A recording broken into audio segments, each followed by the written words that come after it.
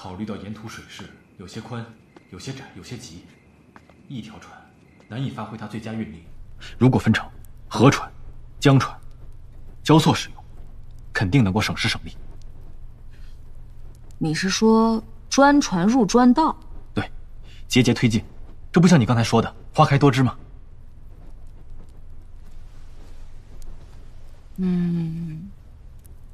我觉得可行。哎，就是你。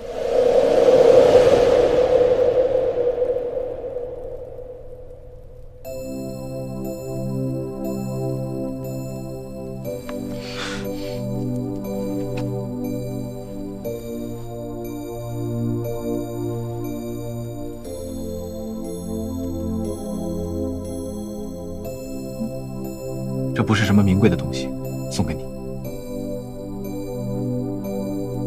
这是上四节那天你丢掉的竹木。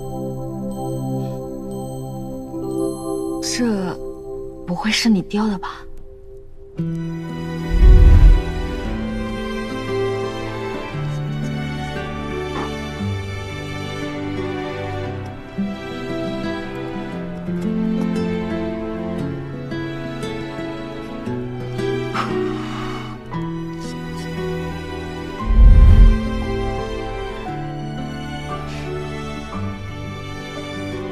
其实重开漕运，不仅能解决长安粮荒和北方军需吃紧的问题，还涉及到造船、开渠等行业，更能促进地区之间的贸易互通。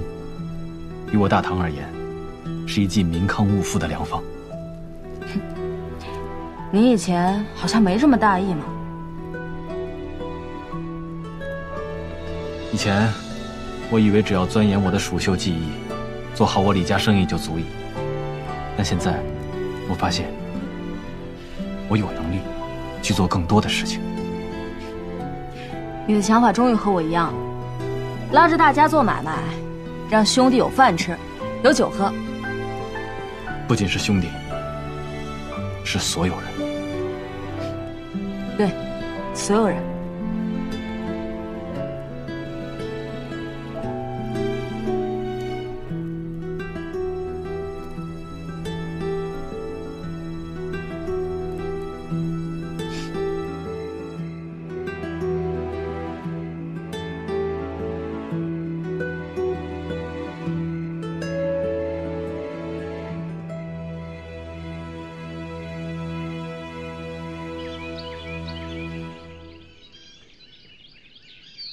前2天布置的任务，众爱卿有何高见？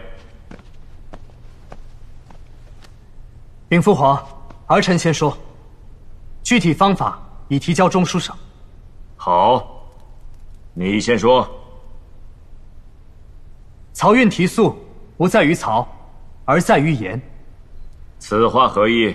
眼下漕运多为直运，若能分段推进，使江船不能入汴水，汴船不能入黄河，河船不能入渭水，则可减低消耗，减少运费。昭王的意思是专船专道。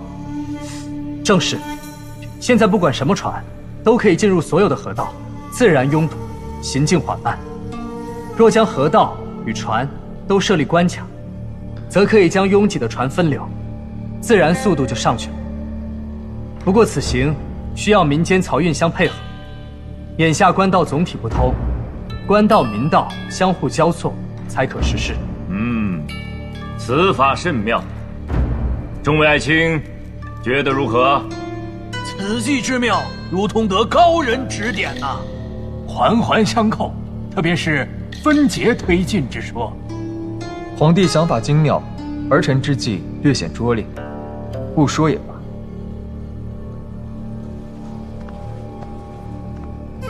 禀父皇，昭王与儿臣的想法一致，奏书在此。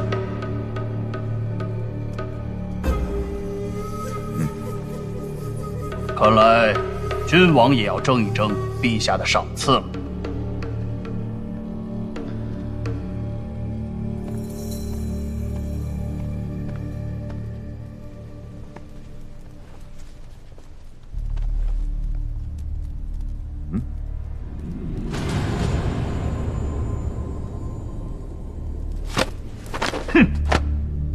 你就让朕看这张白纸吗？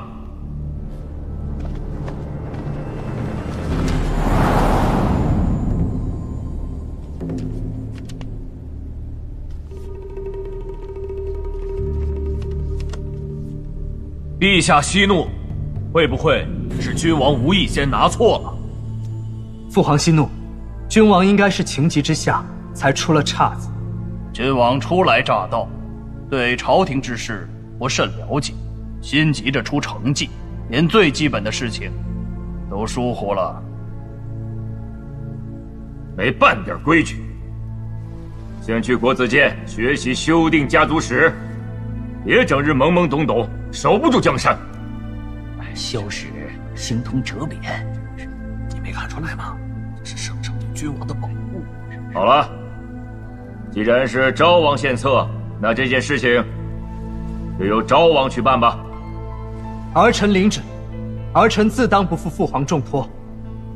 退朝，恭送陛下。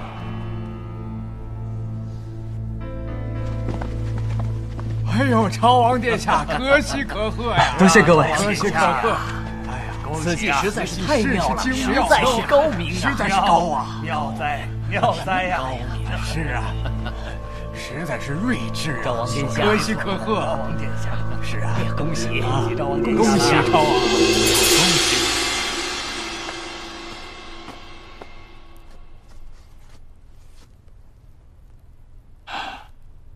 难道真是我一时拿错了？您平时也不犯这种错误啊？昭王是怎么想到这个办法的呢？这个计策明明只有我和奥一知道。曹院的事怎么样了？你还不知道吗？昭王在殿上大出风头。我问曹院，你说昭王干什么？你脸色怎么这么差呀？生病了？你莫不是来看我笑话的？你心情不好就去看大夫，你凶我干什么？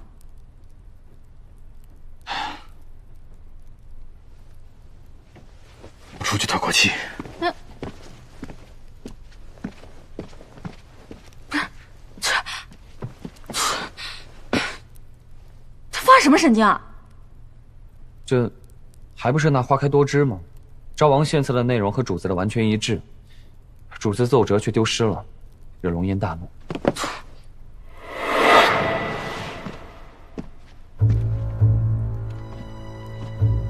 今日之事十分顺利，本王要感谢你考虑周全，还调包了君王的奏书。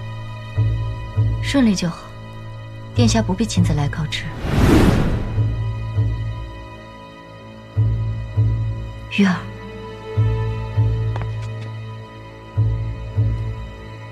把这个计策立刻告知昭王，还不快去！小姐当真要这样做？这不是在拉君王下水吗？难道要让我眼睁睁地看着他们变成一块分不开的糖浆吗？